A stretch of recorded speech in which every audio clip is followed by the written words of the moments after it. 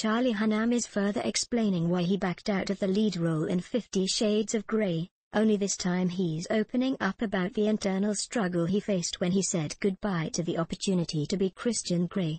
"I was going to finish Sons of Anarchy at like 11 p.m. Friday night, get on a plane Saturday morning to Vancouver for 50, missing the whole first week of rehearsal and start shooting Monday morning," he shared in an interview with Movie iPhone.